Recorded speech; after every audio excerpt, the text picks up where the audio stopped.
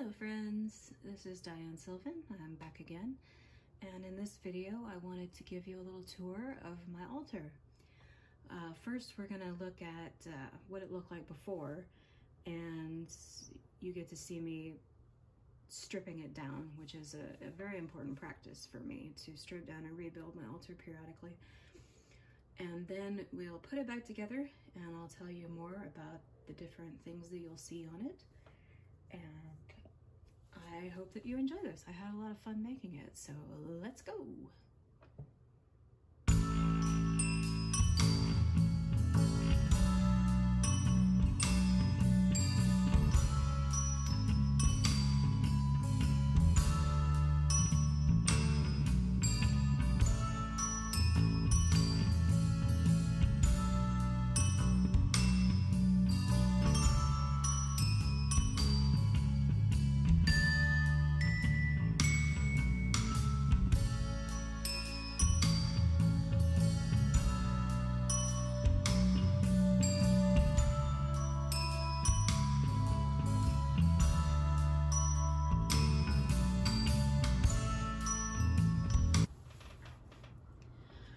Okay, so this is the third time I've tried to film this. The first time I did it like I wanted to do, where I was putting the altar back together, talking about each item as I put it where it goes. And for some reason, half of that video came back in slow-mo. I don't know why. I'm new at the whole video thing, but I still don't know how the hell that happened. And then the second time it didn't record at all. So this is attempt number 3, and third time's the charm, maybe, okay. So first, let me light my central candle because I like to have it lit. This is actually an arc lighter. I got it from Amazon, and it charges with a little USB cord, and you just push the button and it sparks up. And I thought that was pretty cool. It's not perfect. Like, you really have to hold it on the incense stick for a long time to get it to light, but it's still pretty handy to have. So first of all, we have the altar cloth here, and I like to point this one out because my roommate made me this. She actually made me 3 of them in different fabrics that I ordered from Spoonflower. And I put this one on because we've got a full moon coming up and that felt appropriate. And it's reversible. One of them has 2 different colors on both sides, but this one is the same on either side. Reversible and washable and super cool. So my incense burner we have here, and it's just a little flower pot. Again, something my roommate gave me. I like to have a bunch of different sticks ready to go at any time. And I know what they all are. So like these 2 are sweetgrass and this one is sage, and then these 3 are vanilla black myrrh. So if I just want a nice smell in my room as opposed to doing an actual ritual, I can light one of these guys whenever I feel like it. So going from the left to the right, first we have my little pomegranate box. This is meant to be a wedding favor. They're given a lot as gifts in Turkey, I understand, but I just got this from Etsy, as a great many of the things on my altar came from Etsy because Etsy is dangerous. But I'm a big lover of prayer beads, and I have 2 sets. This one is for one aspect of my goddess, Persephone, and I bought this one as is, also from Etsy. And I keep it up here. And this other one on the other side is for the other aspect of my goddess, which I call Thea. And this one I made myself. It's blue kyanite and dumortierite, and I just strung it up in a way that I thought worked well for me. And I keep it in this lovely little fluorite bowl that I've had since my mid-20s. Now, as I am a Unitarian Universalist pagan, one of the important symbols for UU is the flaming chalice. It symbolizes both the light of reason and logic and the light of the spirit. And this little guy is the one that my church gave me when I joined, and it's just it's just lovely. I just love it. But then I thought maybe I would want a like slightly larger one, and I got this beautiful girl, also from Etsy. This is carnival glass from the 70s, and it's meant to be a taper holder, but as you can see, it holds a tea light just fine. And I'm completely in love with this. I love looking at it. It makes me happy, and I can't wait to see how it glows in dark. And around the base of it, I have little stones and castings from shells that I found at Barton Creek Greenbelt. I also love to collect what I call Wee-ities. They're little bitty statues of all different kinds of goddesses and gods. Mostly I have goddesses, but I have this one tiny, tiny, tiny little Ganesh I'm very fond of. And then the rest on here, at least, are goddesses. We have a Sarasvati, the Hindu goddess of creativity. And then a green Tara, who is the Buddhist goddess. I guess you could call her a goddess. I don't know if they view her that way necessarily, but most people see her as a goddess of enacted compassion. You can see that her foot is sticking out. She's ready to get up and do things. And I keep her here, surrounded by stones, and a little tiger's eye kitty cat that's sort of a protection stone for my cat Owen. Then back here we have a figure from Belpine Art Farm, if I can get it out of the lights here. And it's called Radiant Health, and it has a little divot where you can put an offering or oil. And I keep this little holy stone in it because I just think that it fits there so perfectly. So moving down this way, I have a spell bottle that I made for my birthday, and it was kind of a complicated thing, but it's a work in progress, so it stays there. And the newest addition to my altar is this little lady.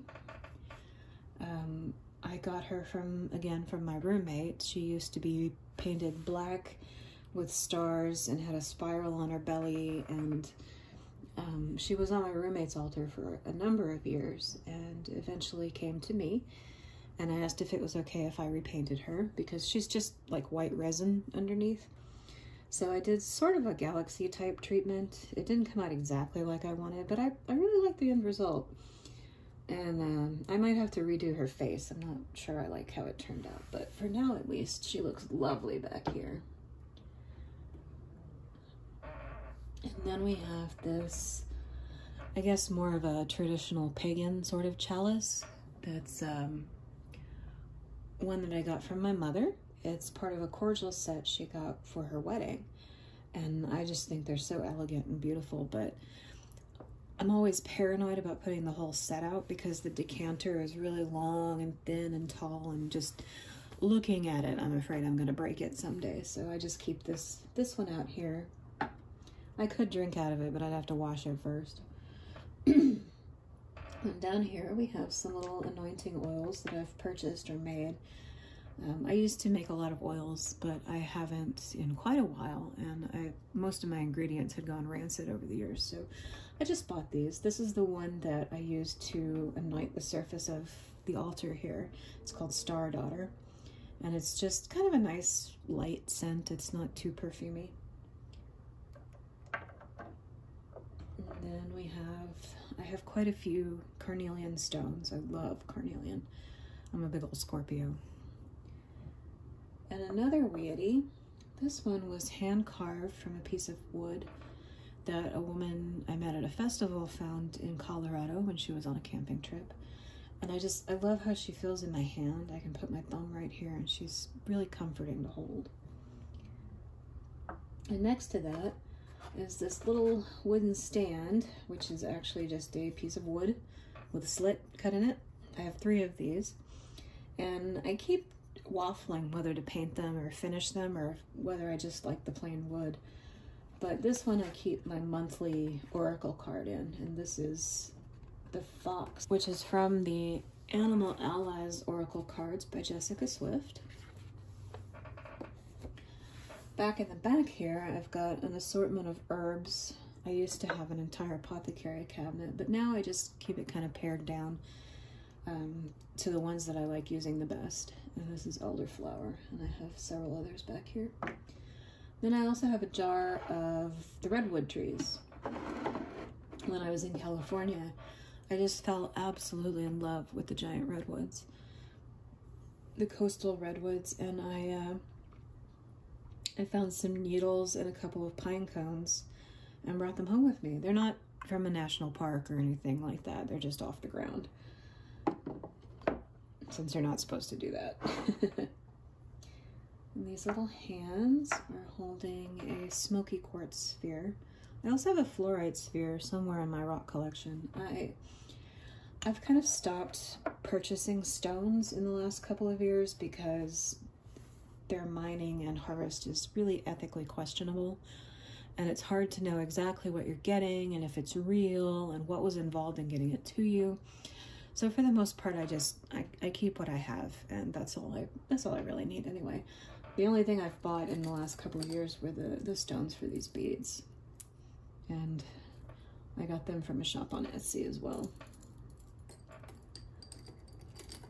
And then down here we have this really cute little goddess bowl. It's handmade, and I will put links to the shops where I got as many things as I can remember. Some of this I've had so long, I have no idea where it came from, but I'll put links in the description area if you're interested in any of these makers or products. These two stones I've had since I was, I think, 17. They were some of my very first purchases as a little baby witch. I also have this little stone here, which says, "So what?" And it's a reminder from the Wellspring group that I'm in with my church that its whole purpose is exploring spiritual practice, which is kind of my jam.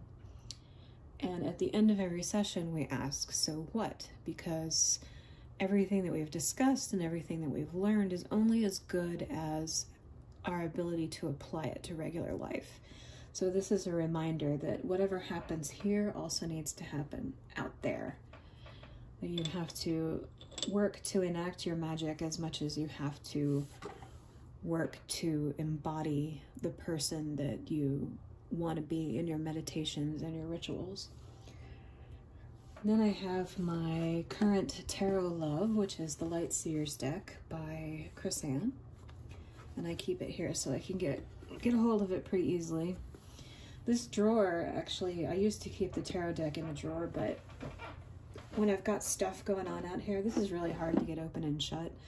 So now I just use this for extra supplies, tea lights, stones, the other card holders, and things like that. Big old quartz that I have no idea where I got it. It just seems like I've always had it. And then this is a box that I painted, and it's all messed up because something got spilled over here at some point, and I had to clean up a bunch of stuff. But this needs a good scrubbing. But it's basically just a charging box or a holding area for items that I'm using in workings, and I really like how it turned out, but I'm gonna need to clean it, so very sad. And of course, a little yoga frog, because why not? I like to have all these wonderful little things to look at, and my little mini deities, and like, this is a tiny, tiny, tiny little brass Lakshmi, who is the Hindu goddess of prosperity and good fortune. I call her my Mini-Shmi. But I love having little things to look at and pick up and touch, and things I can hold and move around. And as I've said, the whole process of stripping down and then rebuilding my altar is a very important practice to me. I've been doing that as a meditative and ritual practice since I started. And since I live with so many animals, it's a good thing to do anyway, because you don't really want your altar to get all dusty and hairy and gross. That just seems a little bit disrespectful to me, of all of the energy that goes into this, and whatever you may believe about spirits and elementals and gods and goddesses. you want your altar to be clean. I mean, that's just seems like good advice across the board. And then around here, I have a variety of cards and goddess images. This was actually a scrapbook paper from one of those big pads like you get at Michael's. And I just thought it made an absolutely perfect backdrop. And then I have calendar pages, and I don't know if you can see it, but I have a painting that was done by a pig. It's a pig snout painting.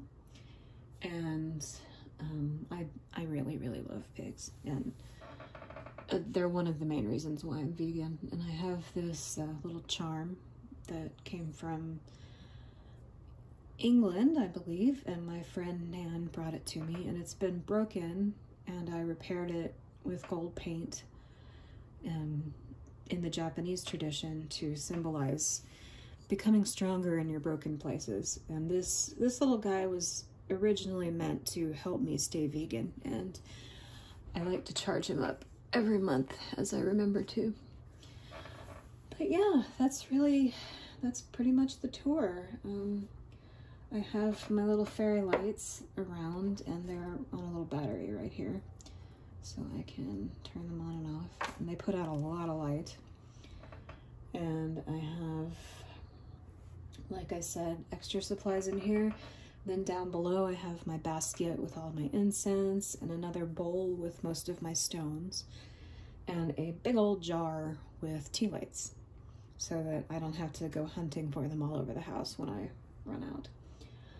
But I really love this setup. This was originally a folding writing desk that I got from Target, and it's kind of a concession to middle age, because I used to use my grandmother's piano bench, which had the legs sawed off so it was at a good sitting height, and I loved it, and I still do, but I have bad knees and I have a bad back, and this floor is incredibly hard. So finally I just said, you know what?